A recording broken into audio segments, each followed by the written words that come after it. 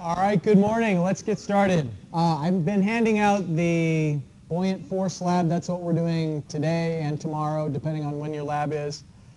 If you get a chance, please just read over this before you come to the lab. We'll talk about it more there.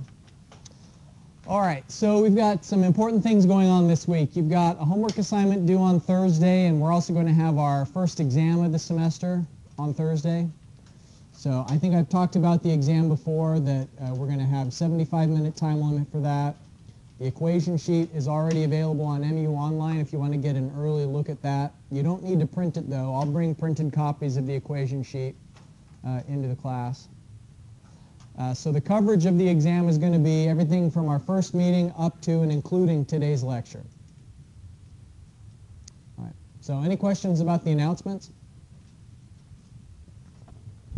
All right, so what we're going to do is continue our discussion of buoyancy and then move on to kind of a specialized case of buoyancy, which is stability of floating bodies. Before we do that, though, I just wanted to re-emphasize the idea of how to interpret the geometry of objects from their different views. And so let's say, for instance, that we had some submerged plate. And this is the front view, and this is the side view. So my question to you, just in the margins really quickly, why don't you calculate the actual physical dimensions of the triangle? Like what are its dimensions that you'd use, for instance, if you were going to calculate its area?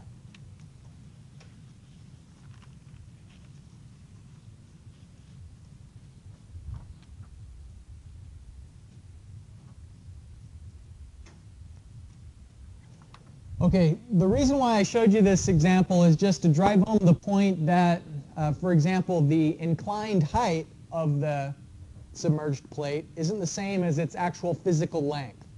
So if you have a front view and it says it's 110 centimeters from the top edge to the bottom corner, that is the vertical distance from the edge to the corner. But its physical height, as you can tell from the side view, is going to be something different because this length, the hypotenuse of the triangle, is going to be longer than the front view might suggest. So the width of it you can tell from the front view. It's 95 centimeters wide, but then to find the actual physical length of the triangle, then you would square 100 centimeters, add it to square of 200 centimeters, and take the square root. So its actual physical length would be 228 centimeters. All right. So just a refresher of the importance of geometry, because I prefer that you focus on the fluid mechanics and not get hung up on trigonometry and so on during the homework or on the exam. All right. So just with that little reminder out of the way, let's continue our discussion of buoyancy. Who can briefly summarize how you calculate the magnitude of the buoyant force? If you've got something submerged, how do you find the magnitude of the buoyant force? The volume displaced by the object that's submerged multiplied by the unit weight of the surrounding fluid. Perfect. Yeah. So in case you couldn't hear him, he said it's the volume that's submerged multiplied by the unit weight of the fluid that it's displacing. So here in this example, just to renew those concepts, we've got a barrel that has a 2-meter diameter, and that's 180 centimeters long, submerged 5 meters below the surface. We want to know the buoyant force, and then let's see if we can calculate whether it will sink or float if we know the mass of that barrel. And remember, the criteria that we've used before is comparing the unit weight of some object to the unit weight of the surrounding fluid, or another way of doing it is you can compare the buoyant force to the weight. So either one of those approaches would work to tell you whether it will sink or float.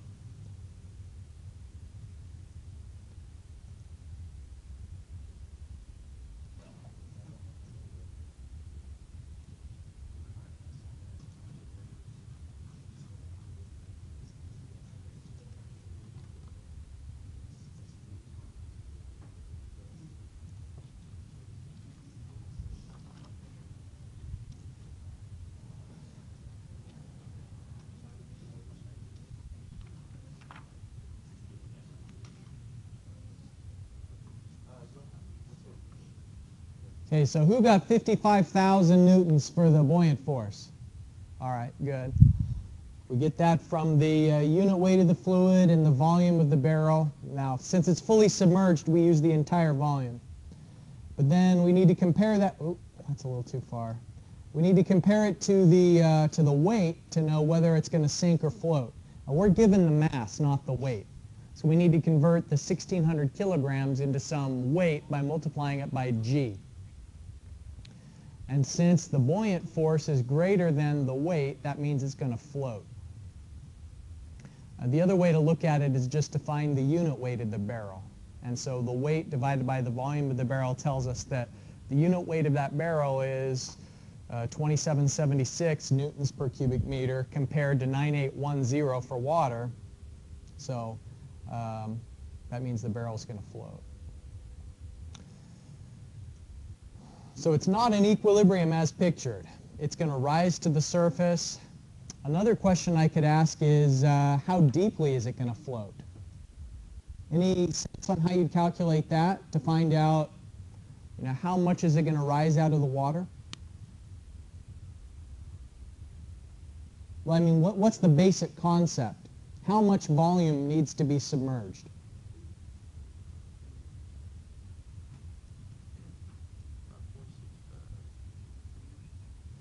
Well, 5.65 is its entire volume, but I'm saying for it to float in equilibrium with its weight, how much volume needs to be submerged? Well, remember that what we're looking for is equilibrium is the buoyant force will equal the weight.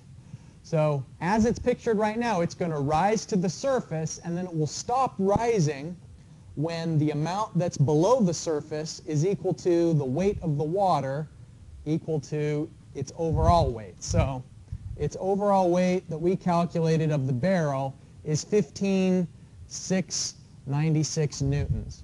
And so 15,696 newtons, and it's 9810 newtons per meter cubed.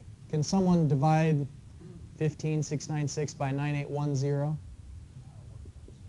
1.6 cubic meters. So 1.6 cubic meters would need to be the volume that's submerged in order for it to be in equilibrium. So then what we'd do is we'd have to go through and do the calculations, like if it's on its side, if it's floating on its side, that'd be kind of a tricky calculation to find out how deeply submerged it's going to be to get 1.6 cubic meters. It'd be a little bit easier if it's floating on its end like this. But, I mean, that's the main idea, is it would come into equilibrium and it would stop rising when the buoyant force is equal to the weight. Does everybody understand that? Buoyant force equal to the weight is equilibrium. And that's the idea behind this homework problem. Who's already taken a look at this homework problem? All right, it's a little bit tricky, and so I wanted to give you some key ideas on it, in part because sometimes people aren't thinking about it from the top view. It gives you this side view of this device where there's 4 pontoons. And let me draw a top view just to give you an idea. We've got these 4 barrels, and it's supporting some superstructure up above. All right, we've got this device, a platform that's above it. And the barrels are L long. That's their overall physical length, and there's 4 of them. But we have to have 1 meter from the water surface up to the top of the barrel that's not submerged. So this is a force balance problem. You're trying to do equilibrium here. And they give you some information about the weight of it. They're saying that the overall weight is 30 kilonewtons for the platform, and then also 1 kilonewton per meter of barrel length. So if L was 2, for example, then that would mean there is 2 meters and 4 barrels, so there would be a total of 8 meters of length. So you'd have the 30 plus another 8 kilonewtons for the total weight. Now the buoyant force, though, doesn't depend on L. What does the buoyant force depend on? The submerged volume, which in terms of L is going to be L minus 1. So a little bit of a wrinkle there is the overall weight depends on L, but the buoyant force depends on L minus 1 because it's just the submerged volume that's going to give the buoyant force. Okay? So those are the key ideas I wanted to remind you of. 4 barrels if you look at it from the top view. And then it's not the full L that's submerged. It's L minus 1 that's submerged. All right. So let's move on from just pure buoyancy to talking about something that's related to buoyancy but also has some other considerations. So what are we looking at in this picture? Some guys are having a nice day sailing. Why are they sitting on the edge? Maybe to help it from tipping over. Maybe it's just a great view. Who knows? Who can read minds? Not me. But what we're going to be talking about today is why boats like this are stable. If you think about how tall the mast is, I mean, just from the look of it, it seems like boats are pretty unstable, right? Like that they would be tipping over when you've got so much of the boat is above the waterline like this. It seems like these guys are at risk of getting totally wet. So just to understand what's going on, let's compare and contrast two submerged cylindrical objects. So the cylinder on the left is a ballistic missile submarine, and the one on the right, I don't know, is like a toy log at some sort of a family camp, I guess. Now, both of them are floating, both are cylindrical, both have people standing on top. So why is it that the sailors aren't struggling to maintain their balance? And this kid is really focused, he's in the zone to keep from falling off. Yeah? The center of mass is lower than the center of rotation. Okay.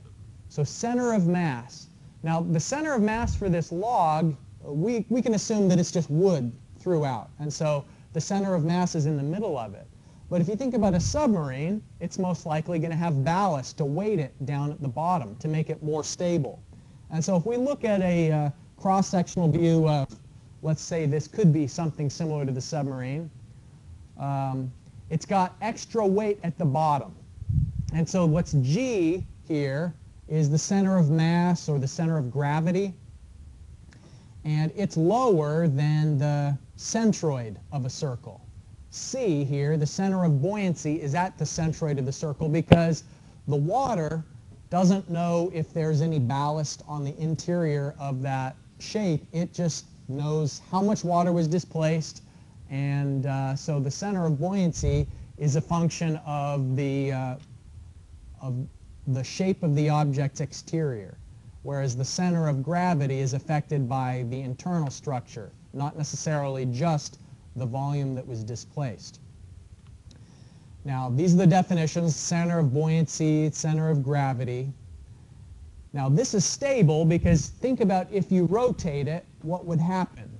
And this is, the G wants to be as low as possible, the center of gravity. Gravity is going to be pulling that center down as far as possible. So if you roll it over, it's going to right itself in this case. Now, if the center of buoyancy and the center of gravity are in the same location because there's no added weight, then if you turn it, it's not going to move at all. It would be kind of neutrally stable in case B. But case C is that same object from the left, just showing what would happen if you did rotate it. And what we're looking at here, these arrows are the directions of the force. So the buoyant force is in the upward direction. The gravity is down. So the weight of this object is causing that gravitational vector to be down. And so those two different arrows produce what's called a righting couple. A righting couple. And so you can just sort of think about if you had a piece of paper with this sketched on it, and you put your fingers, one on C and one on G, and then you pushed your fingers in the directions indicated, then the paper would rotate. And so this object has the center of gravity, which is off to the side acting downward, and so it's going to continue to rotate until it comes back into its stable position, which is indicated with the A. So this makes sense to everybody, right? It's pretty obvious why it's stable. it's a little bit less immediately obvious why a boat is stable, because in a boat you don't necessarily have the center of gravity below the center of buoyancy. Here we do. This is a very simple and clear-cut case that it's going to be stable because the center of gravity is below the center of buoyancy. In the case of a ship, you can still have stability even if the center of gravity is above the center of buoyancy. So here we've got G, which is the center of gravity, and it's a little bit higher than the center of buoyancy because there's a lot of the ship that's above the waterline. Who's been on a cruise before? Some of us, right? Cruises are great because you get to eat a lot of stuff. You just get to lay out in the sun. They're fantastic. The most expensive cabins on a cruise ship are the ones that are up high. And the cheap seats are down below, closer to the waterline. But the really cheap seats, you know, like the employees, I think, are below the waterline. I've never been on a cruise where my cabin was below the waterline. Maybe someday. So the buoyant forces are acting up through the center of buoyancy. Gravitational forces are acting down. Now, think about what happens if the ship tips. The shape of this hole is not coincidental. It's been honed over many years of naval architecture, partly to reduce the friction as the ship moves through the ocean, but also because look at what happens when the ship tipped over. The volume underneath the waterline has changed a little bit, so now the center of buoyancy has changed. When it was straight up and down, the center of buoyancy was in the middle. But now look, when it's tipped over just a little bit, there is added volume on the right side of the ship. I guess, should I call that starboard? If we're going to be nautical today. The starboard side of the ship. So the center of buoyancy is shifted over to the right because more volume is underneath the waterline on the right. And what that does is it's produced another one of those righting couples. And a righting couple means it's essentially a moment that's going to tip the boat back until it's straight up, and then it has no tendency to continue to move. Now the waves are going to be pushing it. Maybe the passengers are sloshing back and forth, but assuming that all other things being equal, once it reaches the vertical position again, then it would have no tendency to continue to tip, as long as the key thing here is keeping track of the metacenter, M. The metacenter is the location that the center of buoyancy is pointing towards. So if we tipped the ship over even more, that would shift the center of buoyancy further to the right, but the direction of the center of buoyancy is always going to point at the metacenter.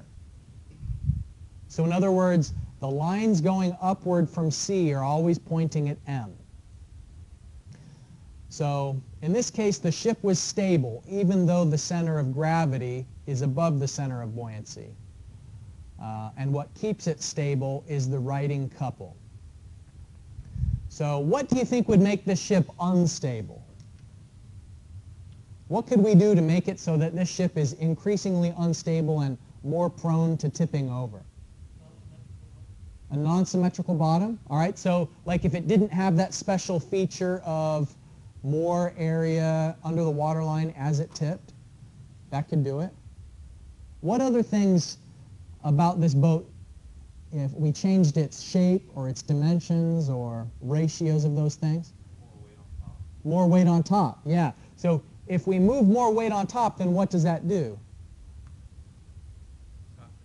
It's going to make it top heavy. And we can kind of like just physically understand why that would make it more prone to tipping over. But if we move weight higher up, then that's going to bring G, the center of gravity, higher and higher. And the criteria that we're going to look for is at what point does it exceed the metacenter's location. So as long as the metacenter is above the center of gravity, then it's stable. But if we kept loading maybe box containers and heavier things up high, like marble kitchen sinks and so on in the fancy cabins. If we make the center of gravity higher than the metacenter, then the ship is no longer stable because it won't have that righting couple. If the center of gravity is above the metacenter, then the righting couple won't exist. So if G was above M, then it will tip over. One of the other parameters that would make the ship less stable is if it was narrower. So one of the things providing stability here is a wide ship is more stable than a narrow ship. And that's why maybe you've seen a cartoon of like Moana, you know that cartoon? I never watched the cartoon, but I saw it out of the corner of my eye on an airplane. So I know that there's a part of that where it's got like an outrigger canoe.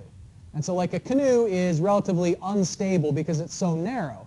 But one of the ways you can make it more stable for like going out on the ocean where there's lots of waves is you put like a secondary flotation some distance off to the side. So you're essentially making the canoe more wide. So in this case, this is showing a barge. And one of the things we have to do in these calculations is calculate the area moment of inertia about the waterline. And so the waterline is the shape that's traced by the water intersecting with the hull. And so for this barge, which is longer than it is wide, then what we're going to have to do is consider B, the width, as the parameter that's cubed, and the longer parameter, A, its length, is the parameter that we just take to the first power. And since this is rectangular, it's AB cubed divided by 12. One of the common mistakes that students make occasionally is instead of using the area moment of inertia about the waterline, sometimes they'll like try and calculate the area moment of inertia of the shape that you see in cross section. And it's not the cross-sectional shape that matters, it's the top view shape. So it's the contact with the waterline that affects that. So if we make B more and more skinny, then that's another thing that could make it prone to tipping over. But the wider it is, the wider the barge is, the more inherently stable it will be.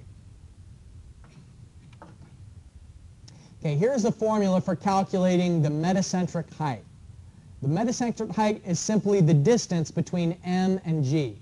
And what we said is once G gets above M, that's when it's going to tip over.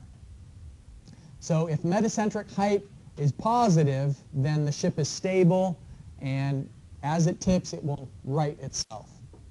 If the metacentric height is negative, then it's unstable, and it's going to tip over at the slightest disturbance. Now, just because you have a positive metacentric height, that doesn't mean that it can never sink. It doesn't mean it's an unsinkable ship. I mean, if you've ever watched any of those documentaries on like Discovery Channel, like fishing in Alaska and so on, I mean, those ships do tip over if a big enough wave hit it. Then it can't right itself. But a positive metacentric height tends towards stability, and the more positive it is, the bigger GM, then the more stable it will be. And so the things that promote a large metacentric height would be a big area moment of inertia, so maximize I, and you're going to maximize stability. Another way to maximize stability is to minimize this volume, the submerged volume, relative to its area moment of inertia. And that's why this barge is going to be relatively stable, is it's very wide and it has relatively low submerged volume. Now that depends on how much rock we put in there. This barge is carrying rock, so the more we load it, the more submergence it's going to be. But stability is to have a wide area relative to the submerged volume. And then CG is simply the distance between the center of gravity and the center of buoyancy. So we have to sometimes do like some dimensioning or calculations to find out where is the center of buoyancy and where is the center of gravity. All right. So a big I to V promotes stability, but a big CG distance promotes instability because we're looking for GM to be positive for stability. I've got an in-class exercise I'm going to hand out, and So to get a sense for how the stability of floating bodies problems go, we've got a barge. And based on where the load is, you can see that the center of gravity is in a nice convenient spot. It's right at the top edge of that rectangular barge.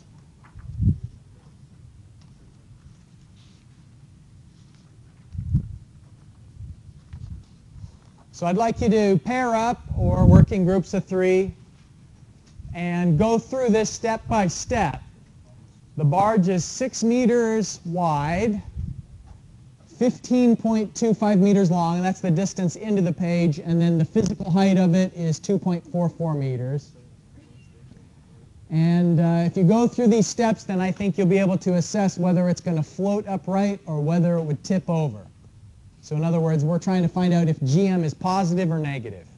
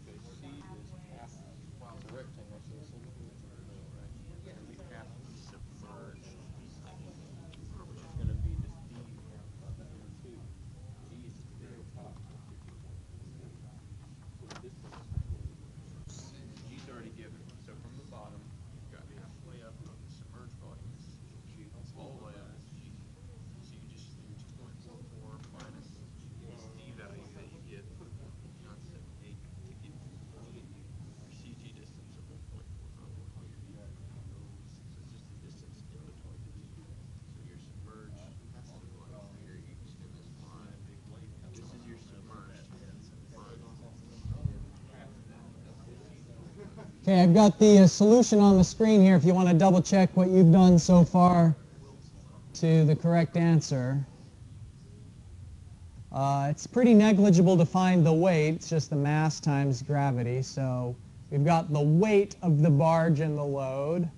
And if it's in equilibrium, then the two have to be equal. So what we're saying basically is the buoyant force is going to be equal to the weight. And we use that in step C to find out like how deeply submerged it is. So it's volume multiplied by the unit weight. So it's the depth multiplied by the 6 meter width multiplied by 15.25 meter length. So that tells us that it's going to have to be sitting down in the water at a total distance d of 19.78. And just to remind you, the parameter d from this drawing over here, d is from the water line to the bottom edge. Okay. Now, why is it that I've drawn C not in the middle of that barge rectangle? Because the C is the center of buoyancy, and it's only what's under the water line that affects the magnitude of the buoyancy and also its location. And so it doesn't matter that we've got this distance above the water line. C takes into account the center of buoyancy, which is related to the submerged volume. Okay?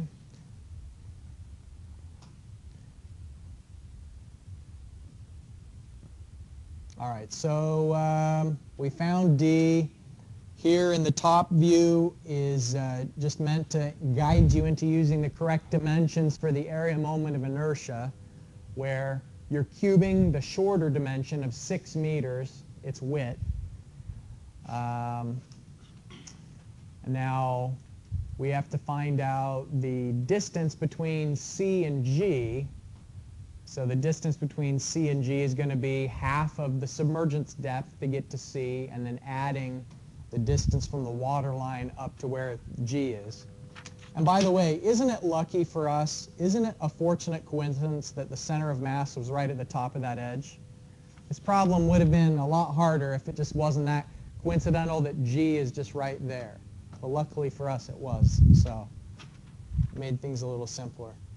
All right, so it's stable because the metacentric height, GM, is positive. In other words, we calculate the ratio of I to V, and it's larger than the distance CG. Not by much, but enough that it's going to be stable. Any questions on this illustration? Yes? What if you get a length that's longer than the total, or depth that's underwater that's longer than the total length? So you're saying it's like basically like a log? It's on, Sinking, like it's completely submerged. if its length is longer than, Like the D that you calculated, uh-huh. you get it to be longer than the total length. Oh, okay, good question. Yeah. So if the physical if the depth of submergence exceeds the physical height, then it sinks. That means you've got too much load relative to how much buoyancy can exist. There's no way to provide enough buoyancy to hold it up, I think is what you're asking. Yeah, but can you still do the tilting calculation? No, no. Like, will it tip over as it sinks? No, I think this wouldn't work for that. Yeah. I think maybe the problem he's having, which I was having as well, with one of the homework problems, Uh-huh. you get the values to be like right at 8, and the height is 8. Mm-hmm. And then you do the GM calculation, and it's stable.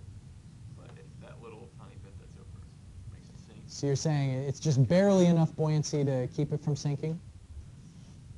So, All right, well then let's hope that it's not a windy day with any waves coming over the edge. All right. Other questions about this example? All right, let's look at one more example just because it's a little bit of an odd one. And although this is in your past, I wanted to show you a curved gate example just in case you got a curveball on the exam. And I haven't written the exam, so I'm not saying, well, there is a curveball on the exam. I'm just saying sometimes things can be just unfamiliar enough to throw you off, even though it's the same process that you've learned already, and it's just a very small difference. So consider this system where on the right-hand side we've got it open to the atmosphere, and so then that means that the gauge pressure of the water where it's touching the atmosphere is 0. And we already know from the hydrostatic equation that when we go down, the pressure is increasing, and when we go up, the pressure is decreasing. And so now consider what's going on with this gate. It has a 3-foot radius of curvature. It's a metal curved gate with a distance 2 feet into the page. So we're actually in a suction zone. The pressures are below 0, so they're negative gauge pressures. Now they're not going to be negative atmospheric pressure, but it is negative gauge pressure if we go up here. And so the pressure is 0 if you extend the water line over, but now the pressure is negative.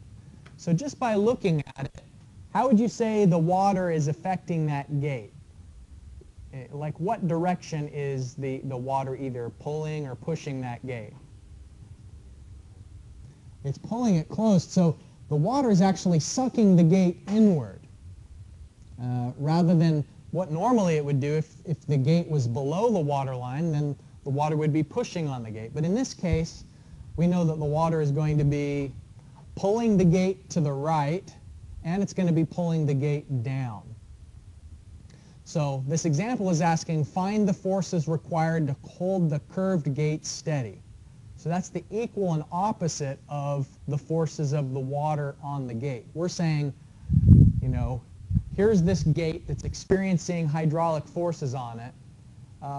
How hard are we going to have to either push or pull on the gate to hold that steady in equilibrium to balance out the forces of the water acting on the gate? All right, so there's a horizontal force and a vertical force. And for the horizontal force, we just consider the vertical projection. And what does the vertical projection of this curved surface look like? It's a rectangle, good. And it has dimensions of 3 feet tall and 2 feet wide. So 2 feet is the width and 3 feet is going to be the height of the vertical projection. And so how have we found the magnitude of the horizontal forces in the past when the gate's been below the water line? What's been the formula for that? The pressure at the centroid multiplied by the area. So how did we find the pressure at the centroid? Delta H times gamma, and then multiply that by area to find the horizontal force. All right, so here, delta H is going to be the distance from the water surface to the centroid of the gate. And that's the same thing it was before when the water was submerging the gate. Here the gate's above the water level. But so delta H is just going to be the distance upward from the water to the centroid of the gate. So the centroid of the gate is in the middle of this 3 feet. So it's 1.5 feet from the edge of the gate to the centroid. And then there's an additional 1 foot from the water line up to the beginning edge of the bottom of the gate. Okay, so that's how we'd find the horizontal force. And the principle of the vertical force has always been about the weight of the water. If you're finding the magnitude of the vertical forces, in the past what we've said is the weight of the water above the gate. But here it's going to be the weight of the water between the gate and the water line. So just thinking about, here's the curved shape. We've got a quarter circle and some volume of water, if we think about into the page, in that quarter circle. And then there's also a rectangular shape that is from the 1 foot distance into the page, 2 feet, and then we're not given this dimension, but it's probably pretty close to 3 feet. It looks like it's just a small overlap for that gate to sit on the edge of that surface there. So let me give you a moment to try and calculate those forces. The force that you'll get is the force of the water on the gate, but keep in mind that this is asking, find the force required to hold the curved gate steady. And so I'd like you to indicate not only the magnitude, but also the direction of the force that has to be applied to hold the gate steady. Here's the unit weight of the fluid. This isn't water, and we're working with traditional units. And so we always get in the habit so far of using 9810 for gamma, but in this case, the unit weight is 50 lbf, and lbf is pounds force. So it's basically 50 pounds per cubic foot is the unit weight of this fluid.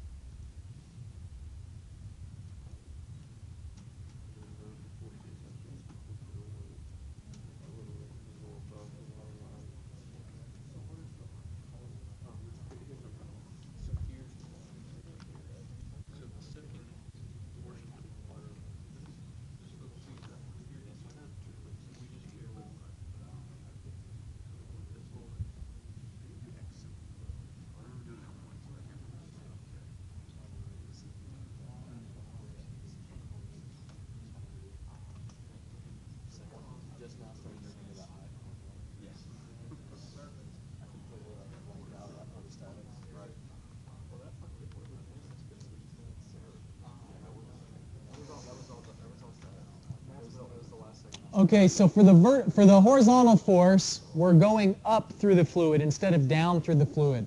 And that's why here for the distance I said negative 2.5 feet is just to acknowledge the fact that when I calculate the pressure at the centroid, that's going to be a negative gauge pressure, which means, you know, normally we assume that the water is pushing towards the gate, but because we're up above the water line and we've got suction, that means that actually the force is going to be acting away from the gate. So this negative 750, the negative just means opposite in the direction we usually consider. So in this case, the force is to the right, so we would need to push to the left to hold the gate steady, since the water is sucking the gate towards the right. And the distance of 2.5 is just the 1.5 to the centroid and then another 1 foot from the edge down to the water level. So that's where the 2.5 comes from. As for the vertical force, we want to think about the weight of the water. So we've got some quarter circle that's 2 feet into the page in depth and then a rectangle underneath it, and calculate the volume of both of those, add the volumes together, multiply it by the unit weight. So the hydrostatic force is acting downward, which means we would have to push up to hold the gate steady. So our process is the same, even though this was a very unusual configuration for the gate being up above a water line. We can still calculate the forces in the same way. Now here it didn't ask us to find the location of the forces, but we could do that according to the same method that we had before as well. I'll give you a moment to copy that down.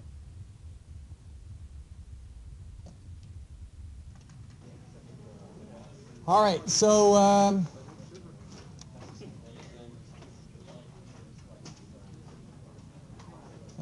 all right, here we are. Yes, so upload the assignment Thursday. Now, you're not going to have that graded before the exam, so if there's any one of those problems that you're not sure about, you can check with me on the answer, or check with your classmates. That's fine, of course. But 2 days from now, you'll be done with the test. You'll be feeling great. All right. Have a good day.